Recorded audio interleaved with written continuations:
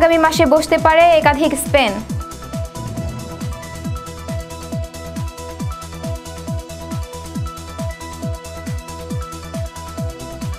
চতুর্থ দিনের মতো সড়ক অবরোধ করে অবস্থান কর্মসূচি পালন করছে নন এমপিওভুক্ত শিক্ষকরা।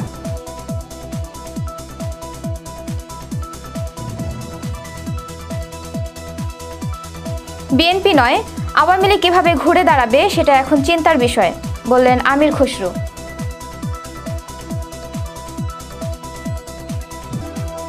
এবং দেশের পর্যটন স্পটগুলোকে তুলে ধরতে মহাপরিকল্পনা নেওয়া হয়েছে জানালেন বেসামরিক বিমান পরিবহন ও পর্যটন প্রতিমন্ত্রী মোহাম্মদ মাহবুব আলী। আসসালামু আলাইকুম, আমন্ত্রণ কর্ণফুলির সংবাদে আপনাদের সাথে আছি আমি আয়েশা আক্তার বুবলি।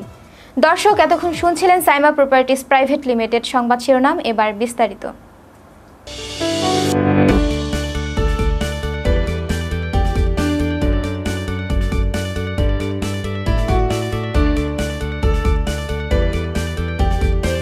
দালান নির্মাণের এক বিশ্বস্ত প্রতিষ্ঠান সাইমা প্রপার্টিজ প্রাইভেট লিমিটেড, আপনার উপরে ওঠার সঙ্গী। দেশের প্রতিটি জেলায় সম্ভাবনাময় পর্যটন স্পটের উন্নয়ন ও সেগুলো বহির্বিশ্বে তুলে ধরতে মহাপরিকল্পনা নেওয়া হয়েছে বলে জানিয়েছেন বেসামরিক বিমান পরিবহন ও পর্যটন প্রতিমন্ত্রী মাহবুব আলী। রাজধানীর সোনারগাঁও হোটেলে আয়োজিত 3 দিন ব্যাপী আন্তর্জাতিক পর্যটন মেলার উদ্বোধন অনুষ্ঠানে তিনি এই কথা বলেন। এই মেলা দেশের পর্যটন শিল্পের বিকাশে গতি সঞ্চার করবে বলে আশা প্রকাশ করেন বিমান ও পর্যটন প্রতিমন্ত্রী। ইতিহাস, সংস্কৃতি, প্রকৃতি সমস্ত কিছুই ট্যুরিজমের জন্য খুব ফেভারেবল। এটা আমার মনে হয় অনেকটা হাতছানি দিয়ে থাকে। এই জিনিসগুলোকে আমাদের কাজে লাগাতে হবে। আমাদের সরকারের পক্ষ থেকেও আমরা চেষ্টা অব্যাহত আছে। একটা মহাপরিকল্পনা নেওয়া হয়েছে, মাস্টার প্ল্যান, যেটা বাংলাদেশের প্রত্যেক ডিস্ট্রিক্টে যে ট্যুরিজম পটেনশিয়াল যেসব এরিয়া, যেসব গুরুত্বপূর্ণ স্থান আমরা যদি সেইভাবে তুলে ধরতে পারি, এই উপমহাদেশ কেন সারা বিশ্বের মানুষ আসবে দেখতে। ঢাকা বিশ্ববিদ্যালয়ের ছাত্র সংসদের ভিপি হিসেবে দায়িত্ব গ্রহণ করবেন নুরুল হক নূর। শনিবার সকাল 11টার দিকে ভিসির বাসভবনে ডাকসুর কার্যকরী পরিষদের প্রথম বৈঠক অনুষ্ঠিত হবে। বৈঠকে ভিপি হিসেবে আনুষ্ঠানিকভাবে দায়িত্ব নেবেন নূর। বিকেল 3:30টার পর বিশ্ববিদ্যালয়ের মধুর ক্যান্টিনে সংবাদ সম্মেলনে বাংলাদেশ সাধারণ ছাত্র অধিকার সংরক্ষণ পরিষদের আহ্বায়ক হাসান আল মামুন এ ঘোষণা দেন। এমপিও ভুক্তির দাবিতে চতুর্থ দিনের মতো জাতীয় প্রেস ক্লাবের সামনে সড়ক অবরোধ করে অবস্থান কর্মসূচি পালন করছেন নন এমপিওভুক্ত শিক্ষকরা। এ সময় তারা এমপিও ভুক্তির দাবিতে বিক্ষোভ করেন। দাবি মেনে না নেওয়া পর্যন্ত আন্দোলন চালিয়ে যাওয়ার হুঁশিয়ারি দেন তারা। রুকুন উদ্দিনের রিপোর্ট। এটি কোনো রাজনৈতিক কর্মীদের আন্দোলন নয়, এটি মানুষ গড়ার কারিগরদের অধিকার আদায়ের আন্দোলন। আমার প্রতিষ্ঠানের বয়স 21 বছর, আজকে স্বীকৃতি প্রাপ্তর বয়স, অদ্য পর্যন্ত আমাদের এমপিভুক্ত হচ্ছে না। এখন আমরা এমপিভুক্তি চাই, আমরা আর অন্য কিছু চাই না। আমরা রাজপথে আমরা রাজনীতি করতে আসি নাই, আমরা শুধু এমপিভুক্তি চাচ্ছি।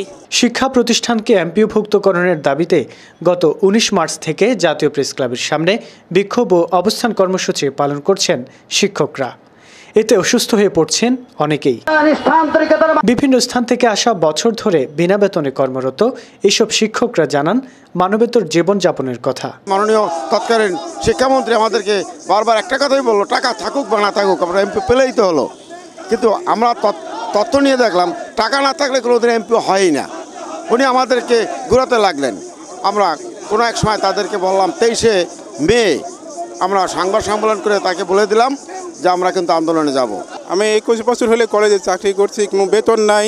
তা আমাদের এই 21 বছর বিবি বাল বাচ্চাকে কী খাওয়াবো, নিজে কি খাবো, এমনও কোনো দিন হয় যে আমার বাড়ি থেকে আমি রান্না করে হয়তো খাই, কলেজে যেতে পারি না, এমন অবস্থা হয়। দুটো ছেলে মেয়ে আমাদের কিছু করবে। এর আগেও এমপিও ভুক্তির দাবিতে গত বছর কর্মসূচি পালন করেন নন এমপিও শিক্ষকরা।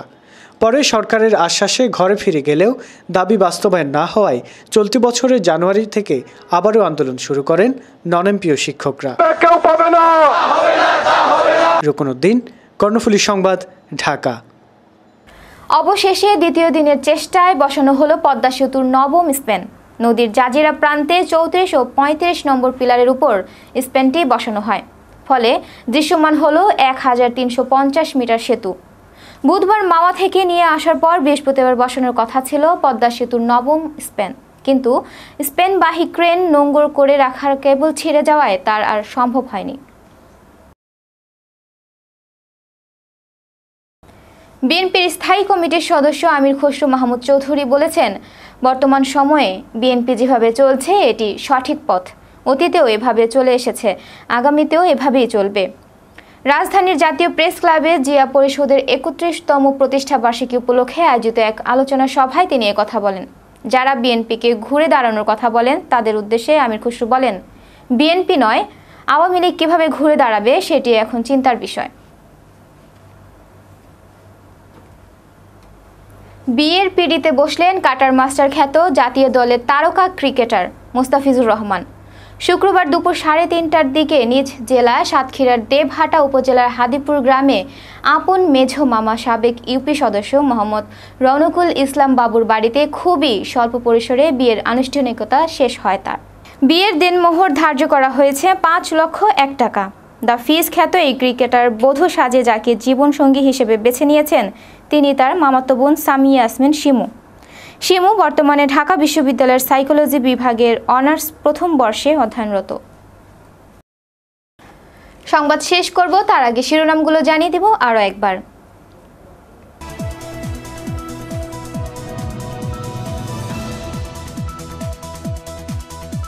পদ্মা সেতুতে আগামী মাসে বসতে পারে একাধিক স্পেন।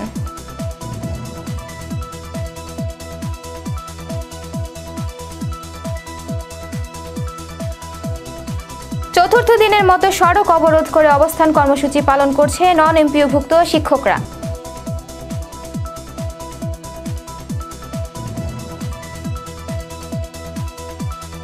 বিএনপি নয়, আওয়ামী লীগ কিভাবে ঘুরে দাঁড়াবে সেটা এখন চিন্তার বিষয়, বললেন আমির খসরু।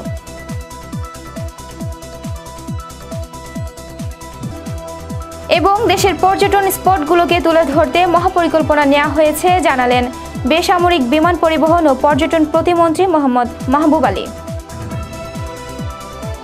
দর্শক, এই ছিল এখনকার সংবাদ। সঙ্গে থাকার জন্য ধন্যবাদ।